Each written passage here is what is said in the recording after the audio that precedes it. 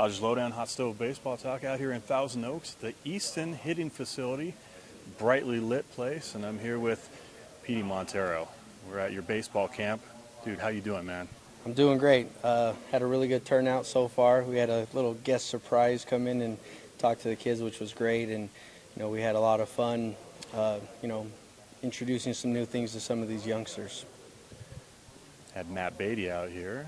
You coordinated that. These kids, I heard a lot of oohs and ahs when he walked in. How exciting is it to, put on a camp like this and work with some of these kids one of the kids told me you've been working with him since he was 7 years old.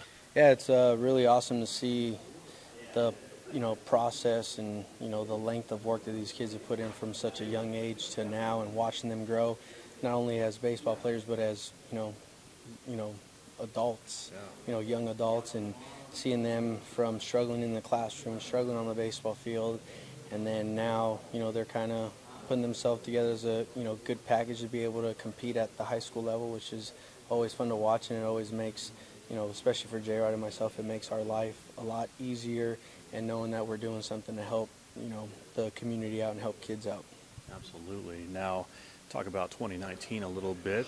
Tulsa Drillers with a fantastic season. Tough way to end the season, but how proud are you of those guys there in AA?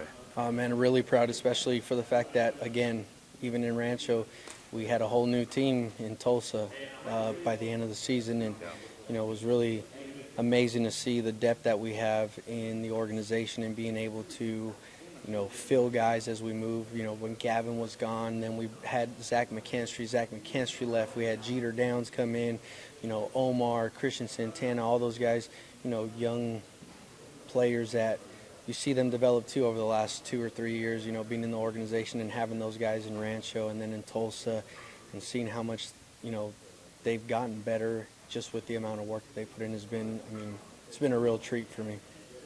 And then looking forward to 2020, I don't even know if I can ask you this question, and we haven't talked about this ahead of time, but what's your role in the organization going to be this season? So this year I will be in Arizona for Arizona League, basically, and during extended spring training I'll be helping kind of man the crew with Chris Gutierrez in the infield and running the infield program together, and basically developing the new young studs that we have now that some of the guys are taken care of, and from the Luxes to Jeter Downs, those guys are still working, but now we have another crew that's coming behind them to, don't want to say take their jobs, but they're coming. They are definitely coming.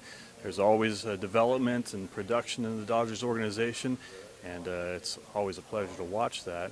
Petie, I thank you so much for the time. Thank you for letting me be out here at the camp, and continued success for 2020, my friend. Thank you. Appreciate it. Appreciate you, man. Awesome.